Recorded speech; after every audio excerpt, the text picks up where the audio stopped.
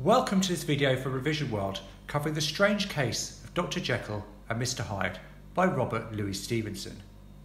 In this video, I'll be covering the characters, the key themes, quotes from the novella, and the structure and setting. Okay, so let's familiarise ourselves with the characters, starting with the two main protagonists, Dr. Jekyll and Mr. Hyde.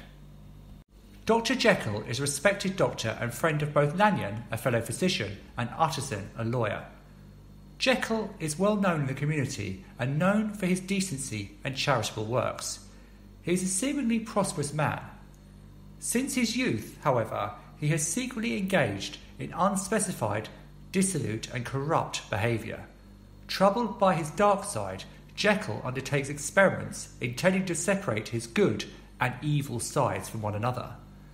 Through these experiments, he creates Mr. Hyde, finding a way to transform himself in such a way that he fully becomes his darker side.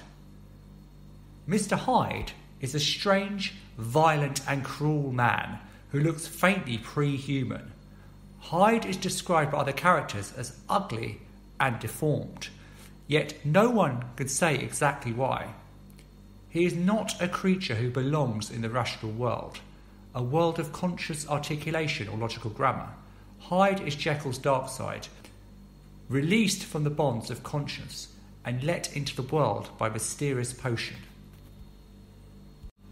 Mr. Gabriel John Utterson is a prominent and outstanding lawyer, well respected in the London community. Utterson is reserved, dignified, and perhaps even lacking somewhat in imagination, but he does seem to possess a furtive curiosity about the more sordid side of life. His rationalism, however, makes him ill-equipped to deal with the supernatural nature of the Jekyll-Hyde connection. While not a man of science, Utterson represents middle-class Victorian society in his devotion to reasonable explanations and denial of the supernatural. Dr. Hasty Lanyon. Dr. Lanyon is a reputable London doctor, and along with Utterson, formerly one of Jekyll's closest friends.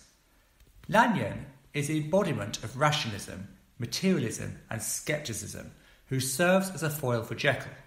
A foil is a character whose attitudes or emotions contrast with and therefore illuminate those of another character.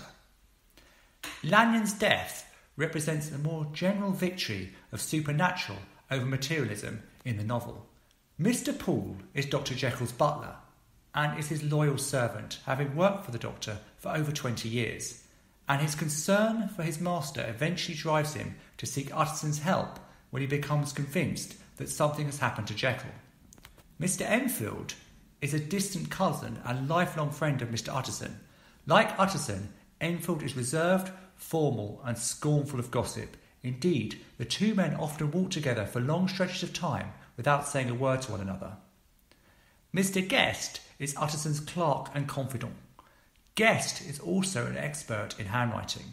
His skill proves particularly useful when Utterson wants him to examine a bit of handwriting from Mr. Hyde. Guest notices that Hyde's script is the same as Jekyll's, but slanted in the other direction.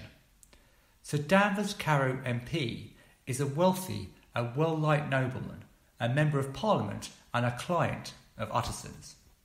The maid, whose employer Hyde once visited, is the only person who claims to have witnessed the murder of Sir Danvers Carew. She states that she saw Hyde murder Carew with Jekyll's cane. Having fainted after seeing what happened, she then wakes up and rushes to the police. I'm now going to talk about the key themes of the novel. The duality of man. Jekyll asserts that man is not truly one, but two. Stevenson uses the characters of Dr. Jekyll and Mr. Hyde to express his beliefs about human duality by introducing them as two contrasting characters. Using two completely different characters with different names and appearances gets this message of human duality across effectively to the reader. Good versus evil. Dr. Jekyll and Mr. Hyde is an allegory about the good and evil that exists in all people, and about our struggle with these two sides of our own personalities.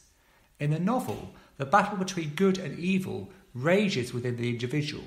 Since Hyde seems to be taking over, one could argue that evil is stronger than good. However, Hyde does end up dead, perhaps suggesting a weakness or failure of evil. The big question, of course, is whether or not good can be separated from evil, or whether the two are forever intertwined. Repression is indisputably a cause of trouble in Dr. Jekyll and Mr. Hyde. The repression here is that of Victorian Britain. No sexual appetites, no violence, and no great expressions of emotion, at least in the public sphere. Everything is sober and dignified. The more Jekyll's forbidden appetites are repressed, the more he desires the life of Hyde, and the stronger Hyde grows. We see this after Dr. Jekyll's 2-month hiatus from being Hyde. Dr. Jekyll finds that the pull to evil has been magnified after months of repression. Friendship and loyalty in the novel serves to drive the plot forward. Aside from human curiosity, Utterson is compelled to uncover the mystery of the evil man because of his friendship with Dr. Jekyll. In trying to unravel the secret, he uncovers a crucial piece of information. In this sense, friendship acts as both a motivator and an enabler. As for the friendship between Dr. Lanyon and Dr. Jekyll, it's certainly not as unconditional as the loyalty Mr. Utterson bears for Dr. Jekyll. Instead, it's fraught with competition, anger, and eventually an irreconcilable quarrel. And thus we see the friendship can be ruined by differences of opinion. Appearances and reputation figure in the novel both figuratively and literally. Dr. Jekyll definitely wants to keep up the well-respected facade, even though he has a lot of unsavoury tendencies. In the literal sense, the appearance of buildings in the novel reflect the character of the building's inhabitants. Dr. Jekyll has a comfortable and well-appointed house. Mr. Hyde, however, spends most of his time in a dingy, windowless structure of the doctor's laboratory. In the novel, curiosity drives the characters to seek knowledge. This curiosity is either suppressed or fulfilled in each character. Curiosity lacks any negative connotation. Instead, characters who do not actively seek to unravel the Jekyll and Hyde mystery may be viewed as passive or weak. Finally, the characters' curiosities are to some degree transferred over to the reader as we seek to solve the puzzle along with Mr. Utterson. The plot is frequently driven forward by secrecy and deception. Utterson doesn't know the relationship between Jekyll and Hyde and wants to find out. Also, by omitting the scenes of Mr. Hyde's supposedly crazy debauchery, Stevenson allows our imaginations to run wild and fill in the gaps. The novel details 2 crimes of violence against innocent and helpless citizens. First, a little girl, and second, an elderly man. The violence in the novel centres on Mr. Hyde and raises the question as to whether or not violence is an inherent part of man's nature. God and Satan figured prominently in the text, as well as many general references to religion and works of charity. As part of their intellectual lives, the men in the novel discuss various religious works. One sign of Mr. Hyde's wickedness, for example, is his defacing of Dr. Jekyll's favourite religious works. Mr. Hyde is also frequently likened to Satan. Most female characters in Dr. Jekyll and Mr. Hyde are passive and weak. The first female we see is a young girl mowed over by Mr. Hyde. Although she is not much worse, more frightened, she still kicks up an incredible fuss, and a large group of people come to her aid. The next one we see is via a maid's narrative of the Carew murder. After witnessing the murder, she faints, awakening long after the murderer is gone, making her a passive spectator. Science, reason, and the supernatural are the main factors in development of the conflict between Dr. Lanyon and Dr. Jekyll, which is integral to the plot. Lanyon adheres to a more traditional set of scientific notions than Jekyll. In the book, science becomes a cover for supernatural activities. Jekyll's brand of science veers towards the supernatural. Okay, so let's move on to the structure and setting of the novel. The structure. Robert Louis Stevenson lets us as readers become detectives through the character of Mr. Utterson. We are prompted to ask 3 key questions throughout the novella. Who is Hyde? Why does Hyde have a grip on Jekyll? And why did Lanyon and Jekyll argue? The text focuses on the repercussions of events and characters use dialogue to deduce what is happening. This adds to our sense of mystery as readers. Most of the narration comes to us as readers through the conversations had by the characters, rather than witnessing the events firsthand. Letters are also used by Stevenson to allow us to piece together the events of the novella.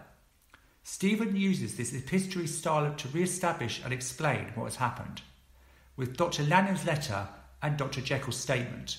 As readers, we read these letters alongside Utterson, and we don't get his reaction to the revelations, so we're left with our own impressions of the events. The title of the novella starts with The Strange Case, and the first chapter is called The Story of the Door.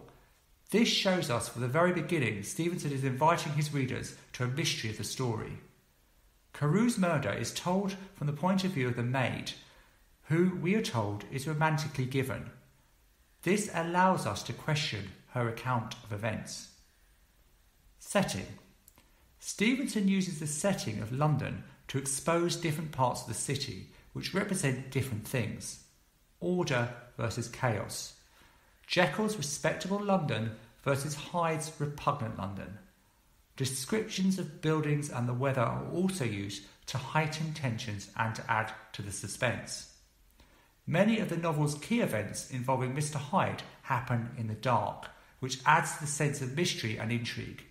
Other settings, old buildings, Jekyll's laboratory for example, are all used to build up tension and suspense throughout the novella. I'm going to focus now on the quotes regarding the two main characters, Dr. Jekyll and Mr. Hyde. I've included a link to where you can find more quotes from the novel on Revision World in the description of this video. Quotes Dr. Jekyll. He began to go wrong in the mind. The large, handsome face of Dr. Jekyll grew pale to his lips, and there came blackness about his eyes. You must suffer me to go my own dark way, like some disconsolate prisoner, weeping like a woman or lost soul, pale and shaken and half fainting, the groping before him with his hands like a man restored for death, there stood Henry Jekyll.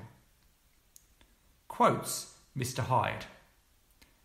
Black, sneering coolness like Satan. The other snarled in a savage laugh. Stamping his foot, broke out of all bounds and clubbed him to the earth. Ape-like fury, a murderer's autograph. Like some damned juggernaut, mere animal terror. Pale and dwarfish, haunting sense of deformity. Like a rat, some creature. Okay, I've added a link to Revision World's notes on Jekyll and Hyde in the description of this video, so check that out. Remember to subscribe to this channel and give us a big thumbs up if you like what you've heard,